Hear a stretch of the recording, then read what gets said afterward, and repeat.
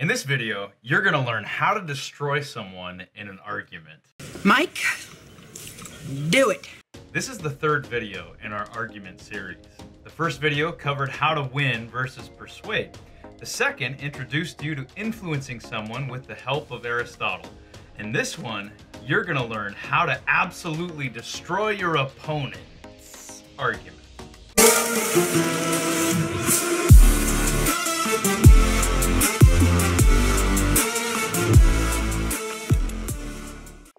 This is a last resort. I repeat, a last resort, and something that should only be employed if you must destroy. Empathy and persuasion are our first goal, and if that cannot be achieved and amicable means become impossible, then by all means, destroy. Red alert. Here are some Canadian words that sound funny to us Americans. Chesterfield, garburator, toque. A loony, eh? The double-double, Tim Hortons fans. Look out for that incoming Chinook, eh? Oot-na-boot-na-boot. Just kidding. I never once heard anyone say that except Americans making fun of Canadians. In Canada, the last letter of the alphabet is not Z, it's Z.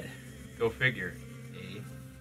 I got my bachelor's degree up in Canada. I used to cross the border every day to obtain my degree. And every time I came across the border, I would be asked a series of questions.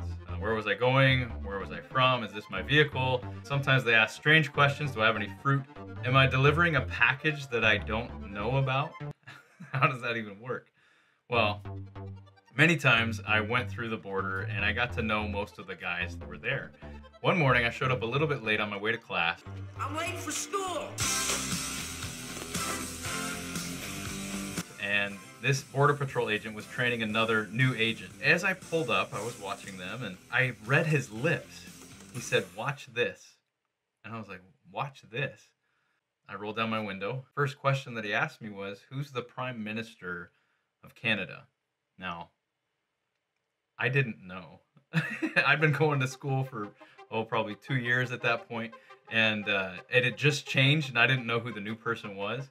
I kind of realized that he wanted to make fun of me personally, or maybe just Americans broadly, that we don't know anything about Canadian politics. But push come to shove, my knee-jerk reaction was to ask him who the governor of Washington State was. Now, that was a quick response. I didn't put too much thought into my challenge. I didn't consider what winning might look like or what was at stake, what the consequences were of me making him look foolish, but I kind of wanted to make him eat his words because he was using me as an example to prove something about Americans, or me particularly. He paused, looked up at me and said, "I don't have to know that." I said, "Fortunately for both of us, I don't have to know who the Prime Minister of Canada is to get into your country." The lady he was trading laughed, and he looked down and then over at her like he was angry. I got a little yellow slip and was asked to pull in so that my vehicle could be strip searched. They ripped out every seat in my vehicle. So I didn't even know my seats came out. It was a Subaru at the time.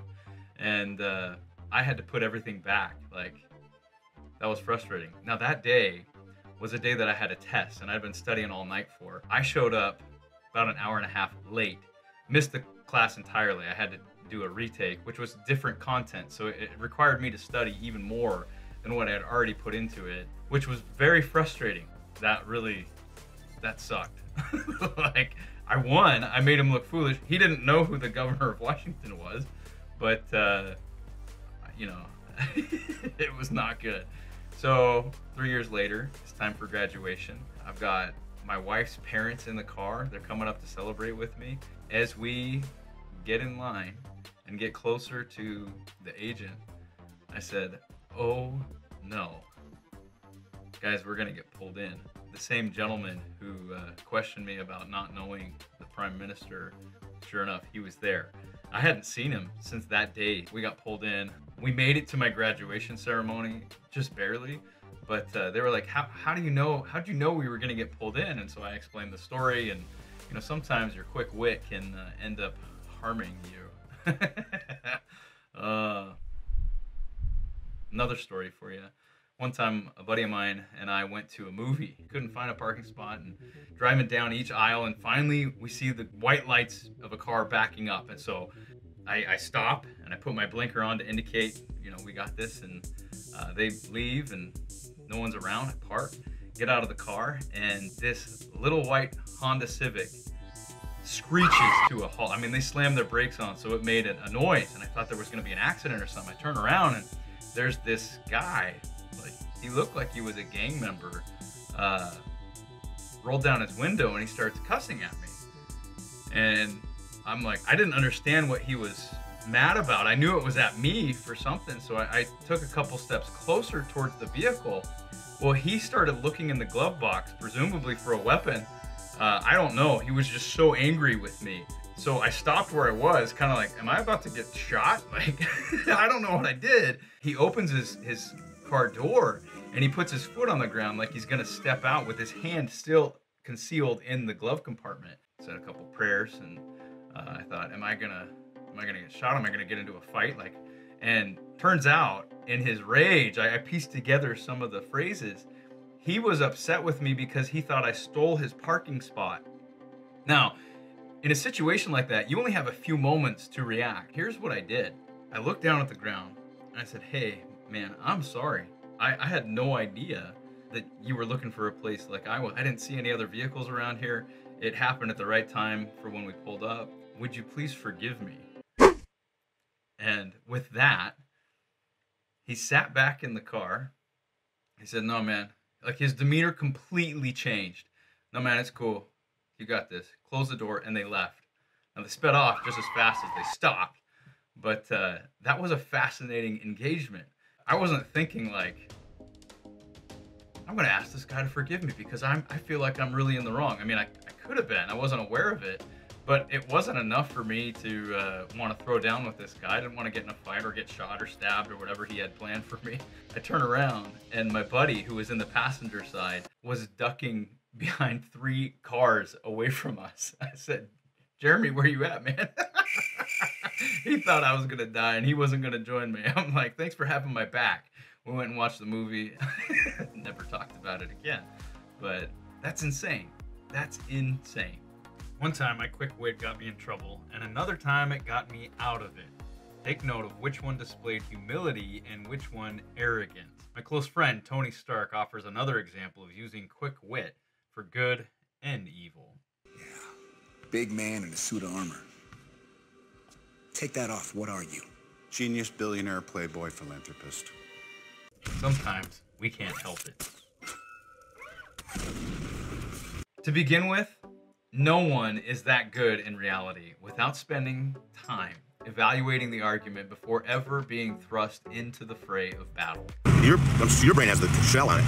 Are you talking? Shut up. I'll show you how to respond with quick wit in just a second, but we need to cover destruction by argument in order.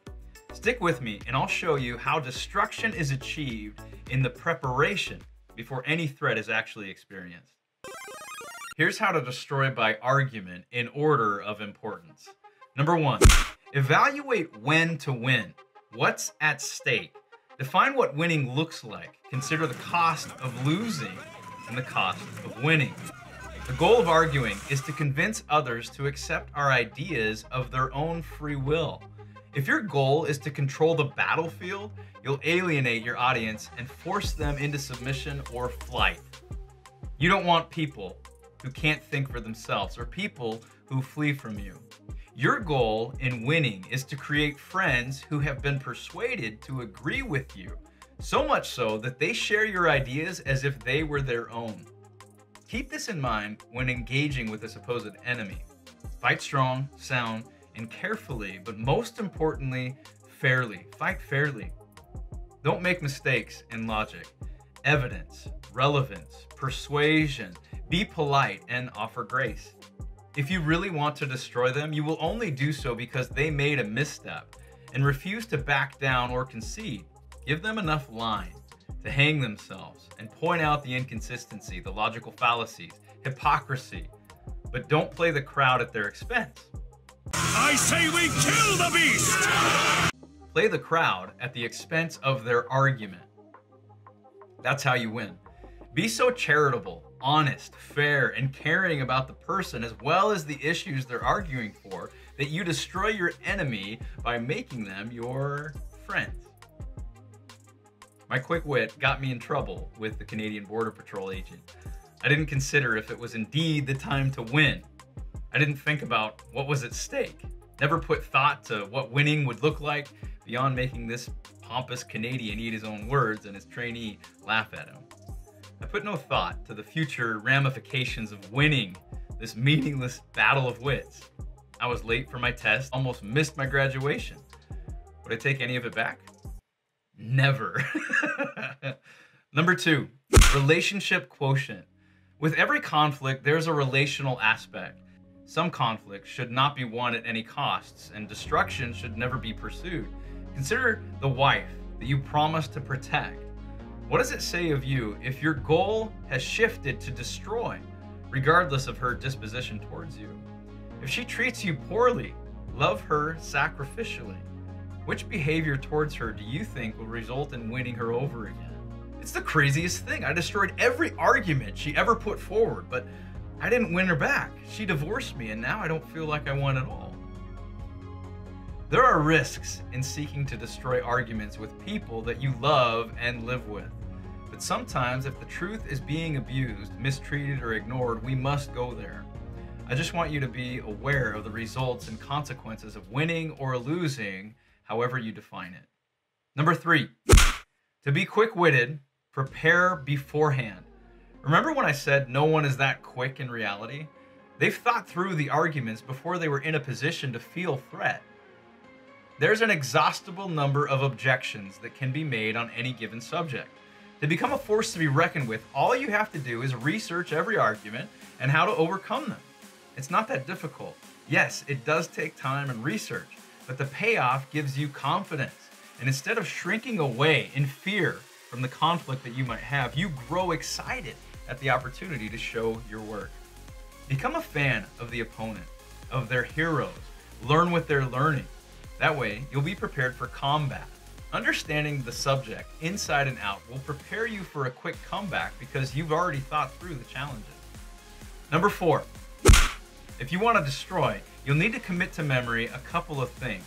Know the difference between an argument, an opinion, a speculation, a refutation, a rebuttal, and the burden of proof. Let's unpack these words. An argument is a line of reasoning that provides logical connections that lead to a true and persuasive conclusion. Think 2 premises leading to a singular conclusion that is built upon one another until the destination is unavoidable. Make sure your arguments are watertight and train your mind to see where theirs is not. Know when someone's using opinion instead of an argument. If someone's sharing their opinion, it holds no sway on your agreement or disagreement, depending upon your relationship quotient with them. Often, if you have an affinity to this person, or one day you hope to, their opinions will become yours. I mean, it's crazy. We finish each other's Sandwiches. That's what I was gonna say. If someone offers an opinion on something, you can simply reply, okay. If they're trying to convince you, they'll need to formulate an argument. Don't respond to an opinion as if it were an argument. Everyone will lose in that scenario. Speculation is an opinion in a dress. It can include rumors, gossip, deep thoughts with Jack Handy, and any form of fanciful ruminations. Entertain them, just don't give them credence or warrant as arguments. Move along, nothing to destroy here. Nothing to see here, please. A refutation is when an argument has been challenged with a real problem. If the argument can't overcome the refutation with objection handlers, explanations, or counter-arguments, then the argument dies a violent explosion. Which leads us to our next cherry bomb, the rebuttal. A rebuttal is an attempt to prove an argument wrong, but just an attempt. If it can be shown that the challenge is just a rebuttal, but fails at refuting, no response is required beyond you've not demonstrated how your rebuttal is related to my argument. Lastly, understand the burden of proof. Whoever makes the claim has the burden of proof to provide evidence that supports it. Don't let others place a burden of proof upon you that they conjured up. You might see this tactic when someone asks you a question that forces you to make a claim. Don't fall for this trap, but be sure to hold people's feet over the flames if they make claims without offering proof. Make them demonstrate that it is the way they say it is. Number 5, ask your opponent to define their terms, especially when they're unclear. I don't believe you people. Huh? What do you mean, you people? What do you mean, you people? Huh? Number 6, destroy the argument with logic, pointing out logical fallacies, syllogism missteps, relevance, and evidence. Check out the host of videos Critical Thinker has made on these subjects to prepare. Pinpoint the main issue being argued and see if you can poke holes in it. Open your eyes. Is the argument relevant? Is the evidence provided relevant? Is the argument assuming something yet to be proven or illegitimate? Number 7, remain calm. Calmness in the midst of an attack proves confidence and a level-headedness. One strategy to help you remain calm is silence. Be comfortable in silence. When you're gathering your thoughts and evaluating what's been said, it's better to wait to say the perfect thing than to shoot your mouth off emotionally.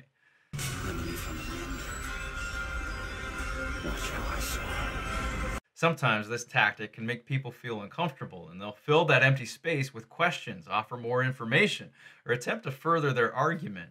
Use this to your advantage in both ways. There's nothing wrong with silence, and we often give ourselves less time to respond than we do our opponents. Give yourself time to think and let the silence rest. Number 8, rhetoric. I touched on rhetoric in our last video, and I often don't consider it in my formulations of arguments, but it needs to be a part of your repertoire if you want to really publicly shame someone. I wasn't the best because I killed quickly. I was the best because the crowd loved me. Win the crowd, and you'll win your freedom. Remember, this video is about destruction, and getting the audience, the crowd, your family on your side is of utmost importance in owning your opponent. I love you! I love you!